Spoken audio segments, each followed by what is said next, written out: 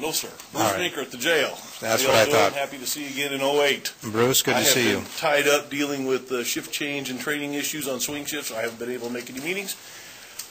And I plan on making a bunch of Tuesday meetings, so I'm not going to go away. You folks are going to have to deal with me, and that's the way it is.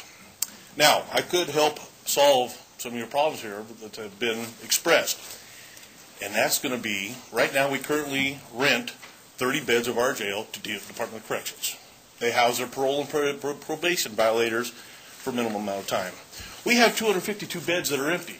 Right now on this very date that where you guys are sitting at and where I'm standing at, 252 beds that we pay to have electricity to, heat to, and water to that are unoccupied.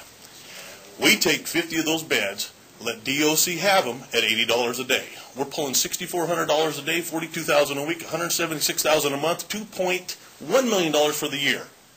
To open that 50 beds is one tank.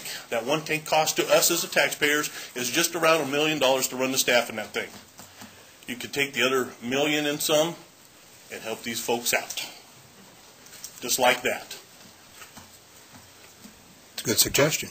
Yes, sir, it is. And if you remember, 3 years ago I brought the thing up about billing these folks in the first place. Yeah. We've been collecting about $700,000 a year on that as it is now. So let's use the empty bed space. Let's house these guys. Let DOC have the space, and then can use the money for other things. Very good. Thank you. Thank you, Mr. Meeker. Councilmember Farrell. I got a question. Would those violators be from Pierce County?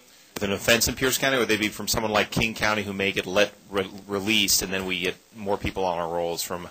Councilman Farrell, what happens is with the DOC violators that we deal with, they are from Pierce County, there's some from King County, there's some from Thurston County, and what happens is we end up with them, they get booked on Thursday night, and our liaison that we have, DOC, tries to find bed space for them, and he moves them every day a week. And so what happens is you might have a King County guy in there on a Monday, but he'll be gone on a Wednesday or Thursday. You could have Pierce County people on a Friday, and they are moved on a Monday. But the fact is that those guys are aching to have bed space. They're not going to be importing anybody in here. What it does is keep the streets clean from the ones that are roaming around right now this very minute that we keep turning people loose. We got 250 beds that are empty.